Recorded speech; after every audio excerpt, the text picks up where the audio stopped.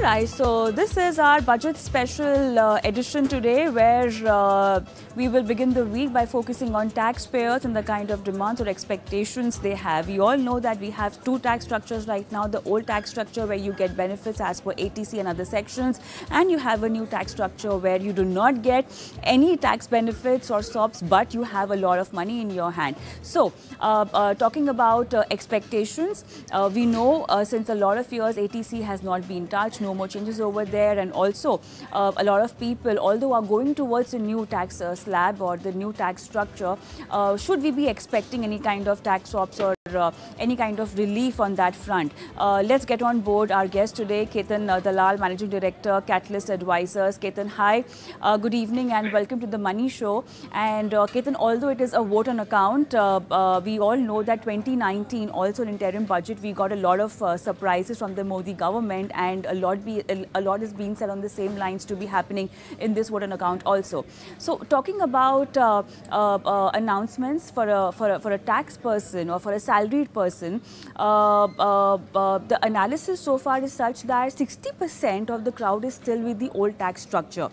Okay, although the new tax structure has more tax slabs and you get more disposable income in your hand, it seems that a lot of people, a lot of taxpayers, salary class, they are opting more towards the old tax structure, also because you get the benefit on home loan interest deduction over there.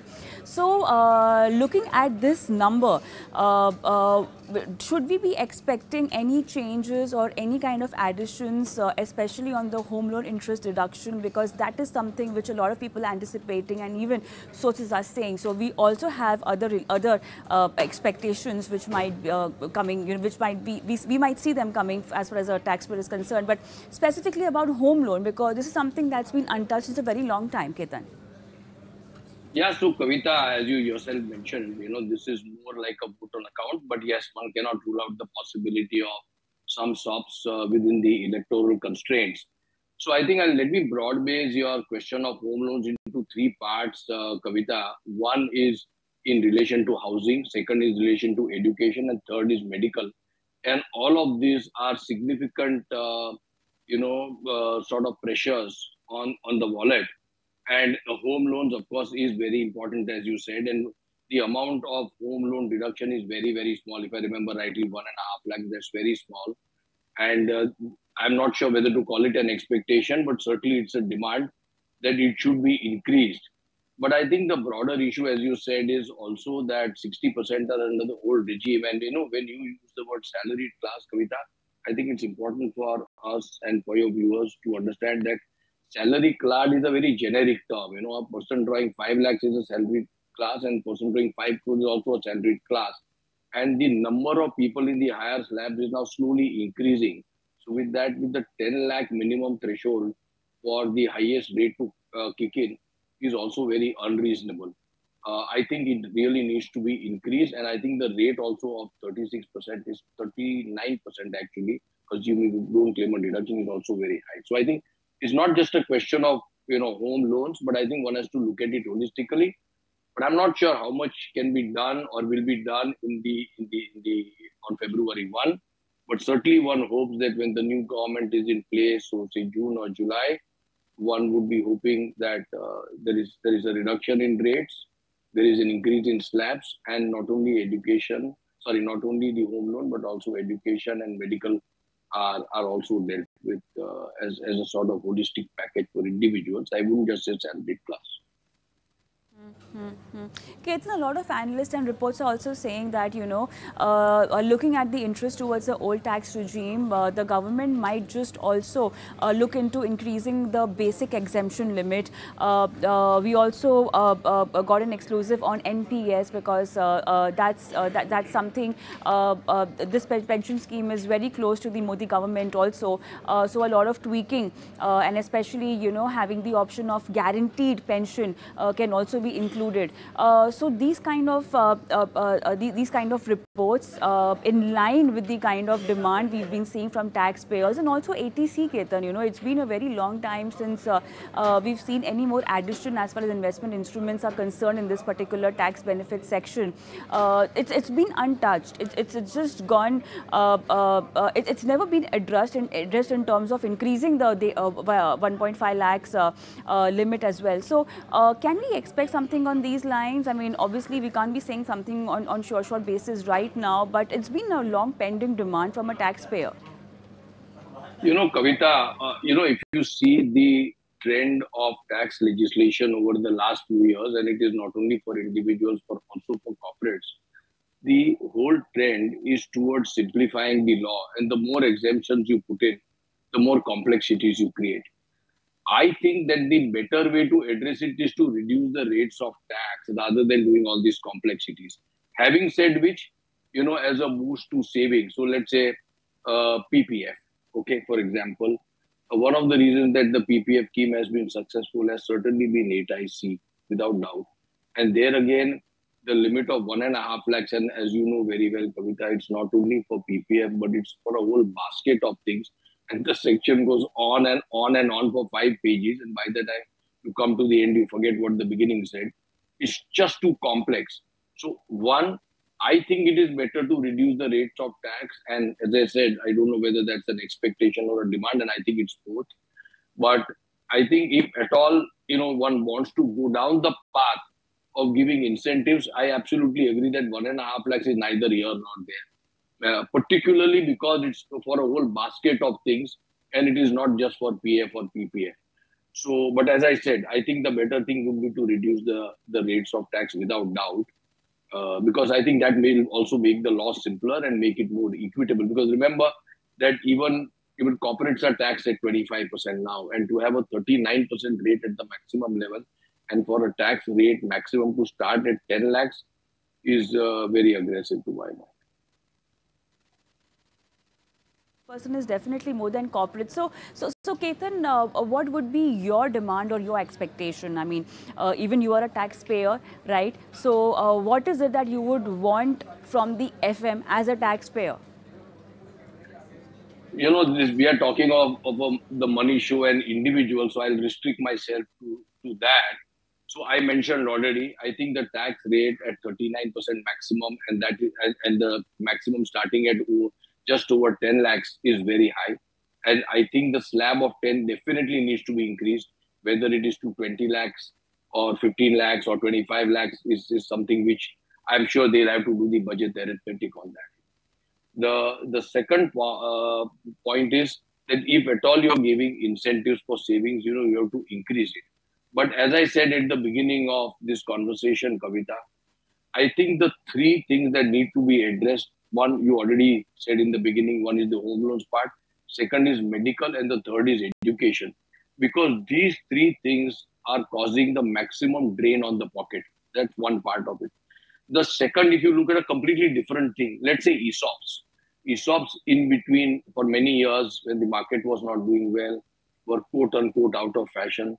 Now again, ESOPs have become important, and the taxability of ESOP, because this is also a matter of individual taxation, Kavita, as you will appreciate. The taxation of ESOP, there has been a long-standing demand that you cannot have a tax at the stage of exercise of an option, because at that stage you're not getting money. You should have it at the stage of monetization. So there's a whole bunch of things like this. But then there is a third item which I want to pick up. Whilst we are talking of individual tax, remember individuals often collaborate, in the form of partnerships or LLPs. So let's say a professional or even a freelancer wants to get together with another freelancer. Now, it may not seem like individual tax, but we need to recognize that 2 individuals coming together and or 3 individuals coming together and carrying out a profession or a business in the form of an LLP or partnership. That rate is also 36% compared to 25% for corporates. And I think the reason is that the government seems to believe that because the dividend is taxable in the hands of the shareholder, whereas the LLP and partnerships are a single point taxation. Therefore, the 36 is justified. But I do not think it is that justified. And I think LLPs, and there are reasons for that, but LLPs and partnership rates of tax also, I think, need to come down, because if you really see, that is actually nothing but another form of individual taxation. It's an individual being taxed in a different form, because that's the way his commercial needs to carry on his profession or his business. So I think this, would be. So one is rates of tax. Second is partnership and LLP rate of tax. Third is a minimum slab rate needs to be go up. Fourth is ESOP tax. And fifth, I would say, is, as I said, some kind of reliefs for home loans, education and medical.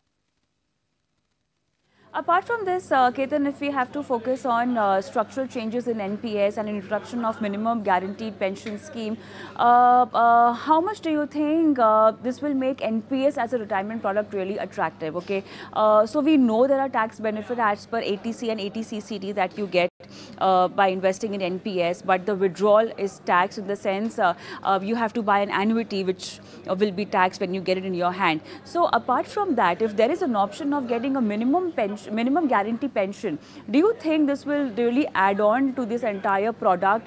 And NPS, you know, the government is also trying to make it very investor friendly, but so far has not been very successful, okay, as an investment instrument. An addition of a minimum pension guarantee scheme will get all the eyeballs that they need? Well, I think so. Now, whether the arithmetic works out for the government and what are the fiscal implications, I would not be able to say. But I think if you see from an ask perspective or an attractiveness perspective, Kavita, certainly the minimum pension minimum guaranteed pension will help. But, you know, there's one additional point I want to make about NPS, Kavita. You know, you have an NPS 1 and an NPS 2. The NPS 2 does not involve an annuity. It functions like a mutual fund. But the NPS 2, although functioning like a mutual fund, does not have the tax benefits of a mutual fund. So it may also be necessary to address NPS 2, although really NPS 1 is it affects a much larger proportion. By the way, you cannot create an NPS 2 unless you have an NPS 1. So you can create an NPS 1 with, say, 1 lakh of rupees, account, and you may have 1 crore of rupees in it. Ketan, you mean the tier 1, tier 2 account under NPS? Correct. Tier 1, tier 2. Okay. Sorry.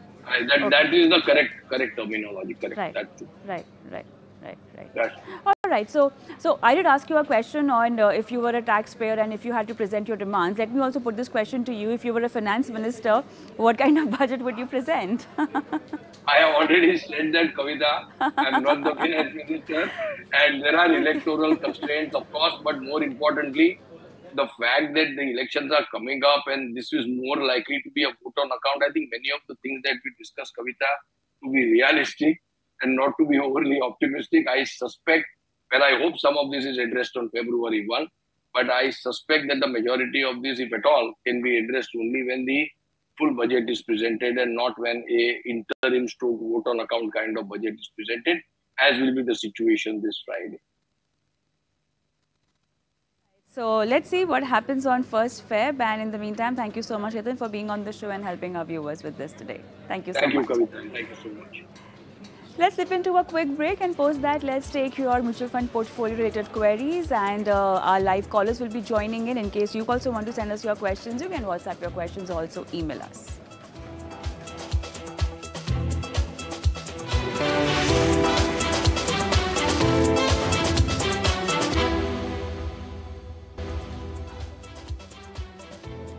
Welcome back. You're watching The Money Show with me, Kavita Thapliyal, and there are plethora of funds available in the market to invest your hard-earned money in. But how do you assess which is the right fund for your portfolio? What are the criteria that one should look at? And to help you navigate through this maze, today I have with me Hemant Tustigi, Wise Invest. And also, do not forget to send us your portfolio queries on our WhatsApp number, which is 865-797-4571. You can also email us your questions on themoneyShow@etnow.tv. Hi, good evening, Hemant, and welcome to the show. We also have our viewers connected today on the phone line, and the first question is coming from Mahdab from Bangalore. Hi, good evening, sir. Thank you so much for sending us your question. I believe you have a couple of funds in your portfolio already.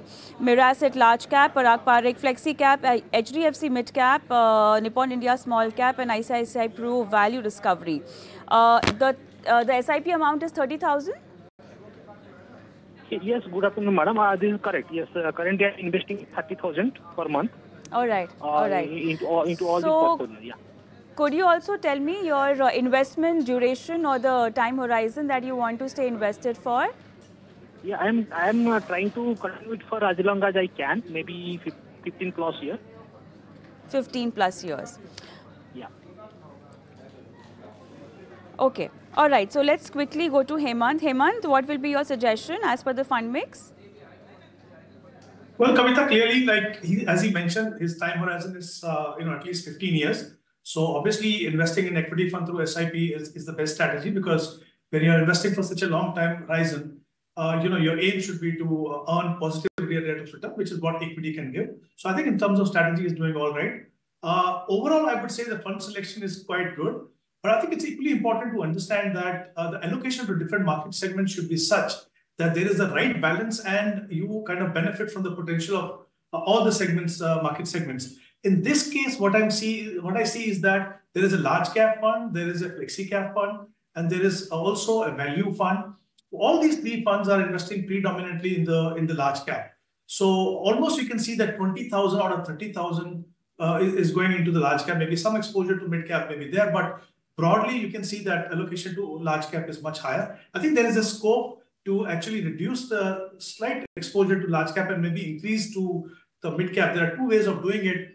Either you can kind of take out money from there and go into a pure mid cap fund. But I think better thing would be to keep some flexibility and go for a large and mid cap fund. So my recommendation would be that he can consider stopping his SIP from the large cap fund, which is the Canada Robeco large cap fund, and invest that money into a large and mid cap fund, which could be Motilal Oswal large and mid cap. I think that will be the good strategy. Create the right balance between exposure to different market segments.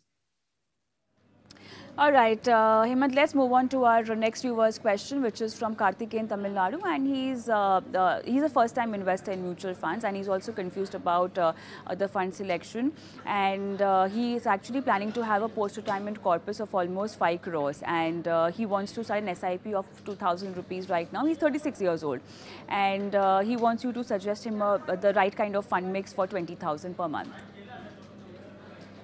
Well, again, I think looking at the time horizon, investing in equity fund would be a good option. So as I mentioned, I think it's important to ensure that your allocation to different market segments should be such that you have the right balance and also benefit from all the market segments. So maybe a combination of a multi-cap fund, which could be Kotak multi-cap fund, a mid-cap fund, which could be Nippon India Growth Fund, and a small cap fund, which could be Quant Small Cap Fund, and a Flexi Cap Fund, which could be Parag Parag Flexi Cap. So maybe invest 5,000 each in these four.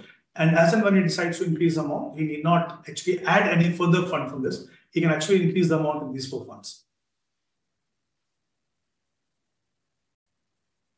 I think with that, it's time up on the show today. Thank you so much, Hemant, for being on the show and helping our viewers with their queries. And on that note, time to sign off, but I'm going to leave you with our WhatsApp number and email ID, where we keep waiting for your portfolio queries, and we get them answered live on our show through our experts. Thank you so much for watching. Goodbye.